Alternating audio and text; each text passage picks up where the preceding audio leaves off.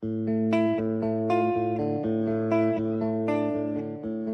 is a great initiative by Government of India, and today when we look at the digital platforms which India has built, whether it's Aadhaar, UPI, the country, the fintech ecosystem and the financial institutions in India have been immensely benefited because of this digital public infrastructure. And I think that India is the only country in the world who has taken this kind of approach to build the central infrastructures.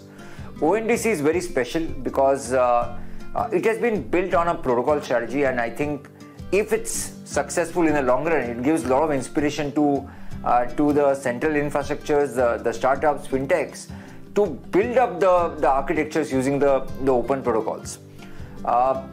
Obviously, ONDC kind of initiative is very complex, and it will take time to succeed. So all of us, the ecosystem, have to be patient to allow the ONDC to meet both demand and supply over the period of time. The unbundling again is a principle which used by ONDC, which is going to be really game changers for the fintechs and startups in the country, because it allows the variety of role plays and the areas of opportunities for innovation and creating an impact for the fintech and startup ecosystem, which do not exist today in the e-commerce supply chain. BBPS as a clearing and settlement agency for ONDC, this provides a great value add to ONDC stakeholders.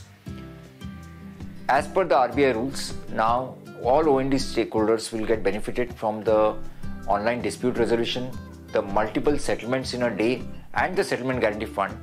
It will help the ONDC stakeholders to get the full benefit of the robust ecosystem, payment ecosystem, which has been set up by BBPS. And I think it will help ONDC to become a very trustworthy name and a brand for the ecosystem to participate and the consumers to transact on.